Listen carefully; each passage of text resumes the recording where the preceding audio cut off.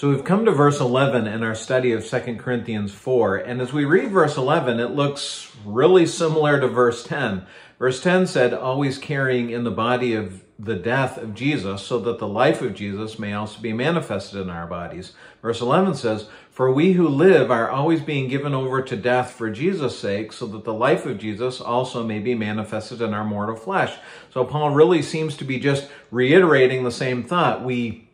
We suffer, we bear these difficulties and struggles in our lives so that other people will see that God is the one that's giving us the power to do that. Remember, we talked about that last time. And a few weeks ago, we looked at that verse earlier in verse 7 where he says we have this treasure in jars of clay. So we're weak, God is strong. Okay, we get that. But I want you to notice something that stands out to me, at least, in verse 11 that we haven't seen to this point.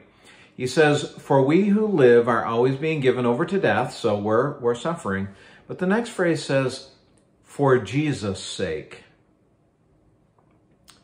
This is the motivation, this is the reason. Now, we've already said, we, of course, have this ministry that God has given to us. We are concerned about people who are lost.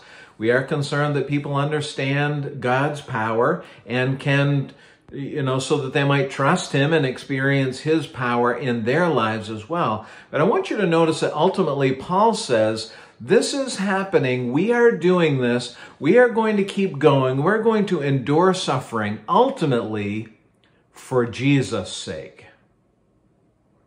Now, I'm sure that most of you, or many of you, may have experienced this in your lives. When you do the right thing, you honor God with your life, you even endure suffering, you keep going, and you think, where are all the people coming to Christ because of what I'm suffering?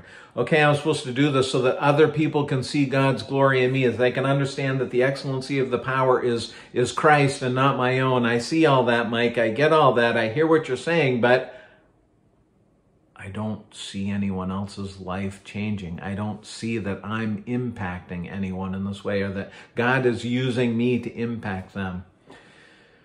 Well, sometimes we don't see the effect directly from living our lives this way, from enduring, from keeping going, from allowing God's power to see through us. Sometimes we don't see it. And so what's our motivation? How do we keep going? Paul says we do all of this for Jesus' sake.